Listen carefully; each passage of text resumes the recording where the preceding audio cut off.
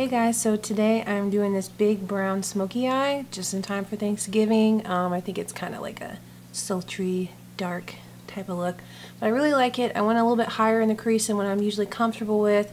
Just paired it with a nude lip, very wearable for wherever, whatever you're doing, and definitely some warm colors for fall. So if you like it, just keep on watching. Alright, so I've already washed my face and I moisturized my face, and this one is actually from Walmart, but it's the only thing that doesn't make my face break out. So now I'm going to put on a primer before I put on my foundation, and my favorite is Pores No More, and it's by Dr. Brandt. It's expensive, but it really like fills in the pores, and I feel like even places that like I have pimples and stuff like that, it'll just kind of help to smooth over the surface. Okay, so I'm going to use L'Oreal True Match Lumi in Warm 5.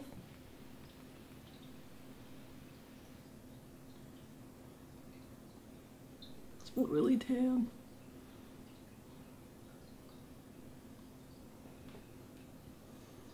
It looks like I have a mustache right now. I have to be so careful about my hairline sometimes because my hair is so like white. I'll have like an orange ring. I kind of use a lot of this in my T-zone just because I have some pimples right there and just need to layer it. This is definitely a buildable foundation. It's got like a glowy finish. I like it, but not everybody likes it. It's kind of got definitely a full coverage feel. So if that's what you want, it's definitely good. But it's been my favorite for years just because it'll fucking cover anything. My ear. Bring it all the way down. Just bring it down. Huh, I guess I'm kind of tan. I forget how tan I am. Okay. We'll go ahead and do some concealer. I personally have like some purple, I don't know, lines underneath my eyes right here. And I feel like even sometimes with certain concealers you can just still see it. So the only concealer that really works for me for the maximum amount of coverage is the It Cosmetics by Undereye. But it's kind of dangerous to use that in large areas. I used to use it all as a highlight and everything too, but like in person it just doesn't look like skin. So I'm only going to use it where I have to conceal. I'm just going to take a little bit. Good shade. It's really white. It's really white.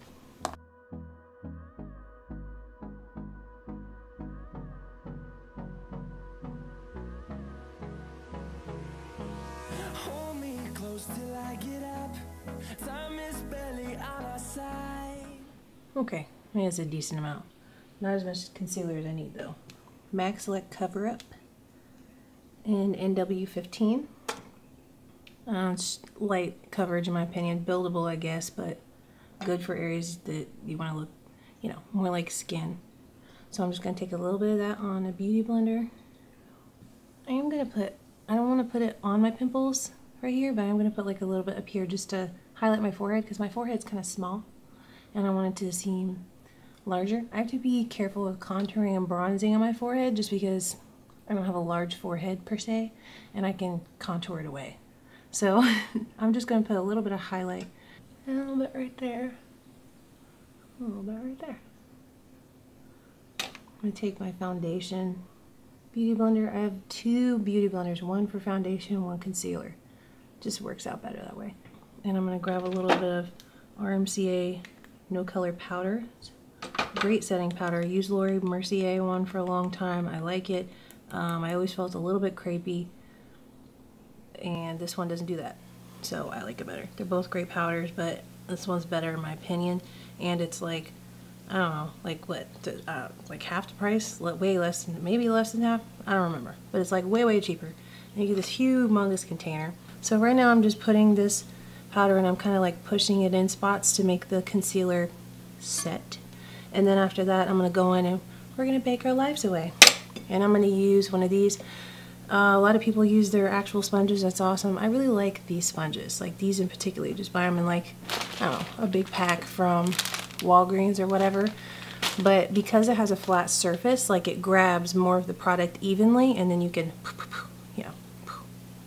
Usually I leave this on the whole time I do my eyes. Some people think that's excessive, but It catches all the fallout and I don't have no problem with it, so I like it. Keeps my foundation in place. However, my forehead continues to crease and I need to definitely powder this. This and your smile lines, wherever you're going to have creases on your face, you want to make sure that you powder. But right now I've already got some creasings going on up here, so I'm just going to pat that out. It's my worry lines. And then put some of the RCMA No color powder up there again just to kind of set that in to make it stop creasing.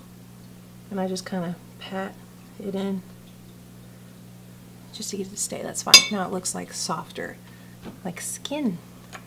Like skin. I'm just going to use my Cosmetics concealer as a base because it's so tacky. That's what I usually do sometimes when I'm doing my under eyes. I'll just bring it up with a sponge. Alright, don't close my eyes. Do not close them. You don't want to know what them creasing. Alright, so I'm going to take that No color powder, shove it up there to keep it from creasing. And now we have a good base.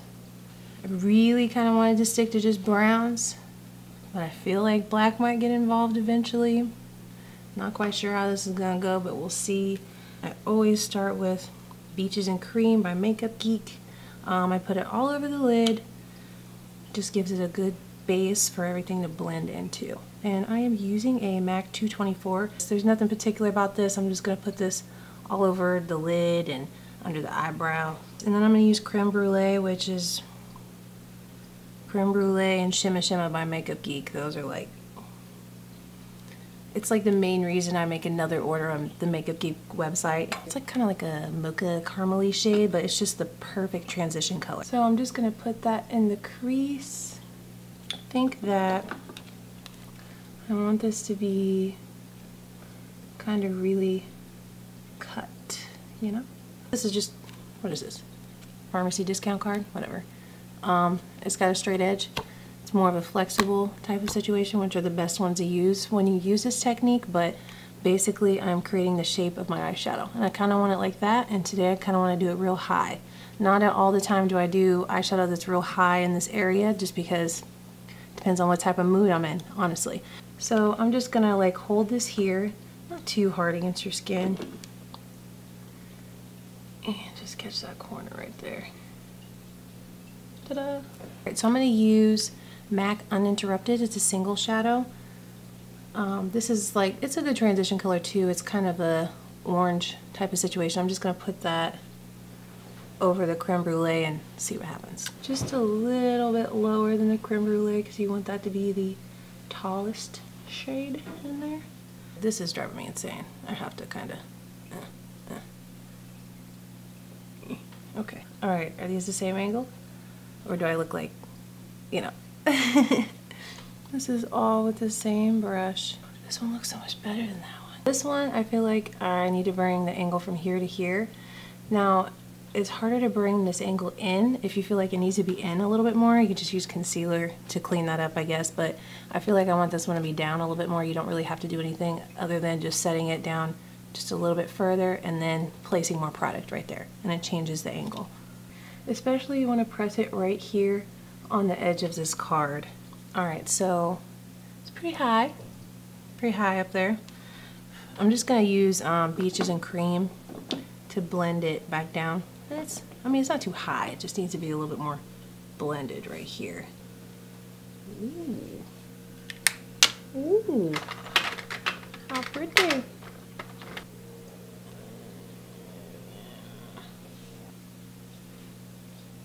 Okay, so I did a bunch of different swatches. Most of them are Makeup Geek. We got Americana, which comes off really red on camera for some reason. I've got a MAC Brown, a couple other Makeup Geeks, and the one that's the truest to brown that I want on camera is this one right here. It just looks like the correct type of brown that I want. And this is a Maybelline shade, and it's 225S Made for Mocha. I think it'll be good for all over the lid. I'm not sure if I'm going to darken it up with a black yet. I may if I feel like it's not enough, but to be honest, I want something that's really flat and big. And so what I'm going to do is I'm going to take a packing brush. I'm going to take a MAC 239. I'm We're just gonna pack that all over the lid.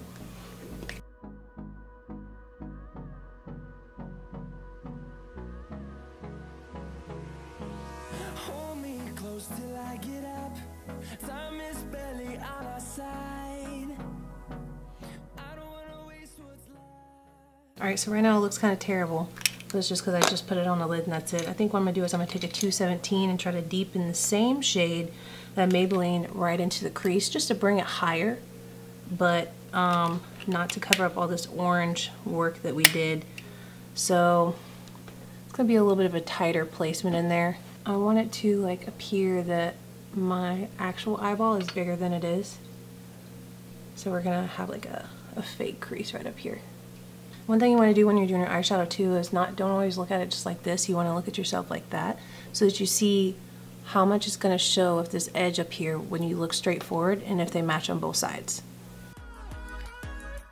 And I got some fallout going on, but my bake is catching it. Big brown smoky eye. It's kind of weird because, you know, you can make one really great eye, but the other eye's got to match too. So you're working with that too. So I'm going back in with the MAC Uninterrupted and just working it in the transition between these two colors. It's so big. It's such a big brown smoky eye. It's big. Okay. Okay. Oh, it's just not dark enough. Maybe, you know what, I'm gonna do it on this side too. Maybe that's what I'm missing. Need to bring it on this edge a little bit more. Is that what I'm missing? Oh, maybe, yes. Yes, I don't know. I might still do black. I don't know. I haven't decided. I need black. I'm gonna use a packing brush. Urban Decay Blackout, in my opinion, is not the easiest to blend. The black by Makeup Geek. Coverup by Makeup Geek is much easier to blend. So if you're using a black and a crease of any situation that you needed to transition out, use the Makeup Geek Coverup. But the Urban Decay is the blackest, in my opinion. But it doesn't blend out very well. But the place that I'm wanting to put it, which is like right here, doesn't really need to blend too much. It's going to have the dark brown around it. You know, you won't be able to tell. But if I was using a black in the crease, I would definitely use a Makeup Geek. So I'm just going to take a packing brush again, MAC 239, and just put a little bit.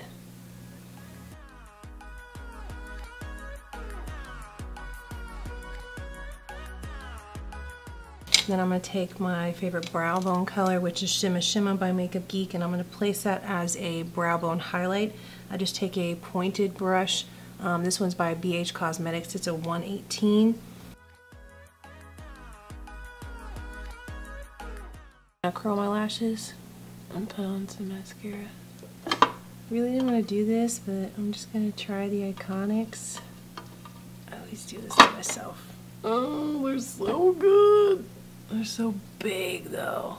I'm ready to wipe this bake off. So now we're going to smudge on the lower lash line and take approximately the same colors that we used on the top lid for transition colors and do it down here too. Alright, I'm going to grab a pencil brush by MAC. This is the 219. Alright, we're going to put some mascara on those lower lashes. I'm going to be using Teddy Bear, which is one of my older favorite nudes. Teddy Bear 29 by Milani. And then the other one is Matte Innocence. Now I'm going to go around with Teddy Bear around the border. Okay, we're going to go on with this.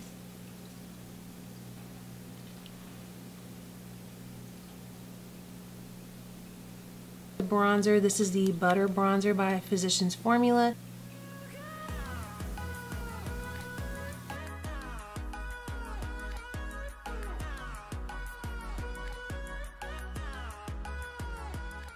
Who am I kidding? I'm using Luminoso by Milani.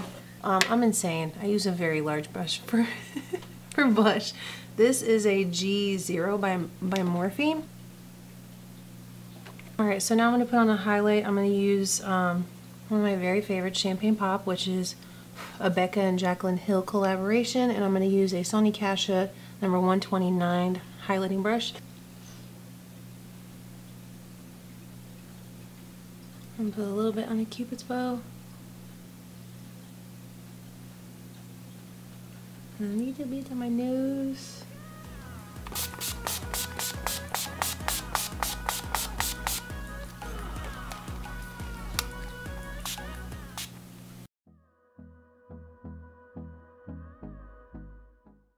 Hey guys, so I'm doing this. Alright. Alright, let's bake the under eyes. Let's do it. Let's do it. Ooh, ooh, that was a little bit too much right there. This is getting really high. Oh, this vacuum is loud. Shit. Of all the times for the neighbor to vacuum.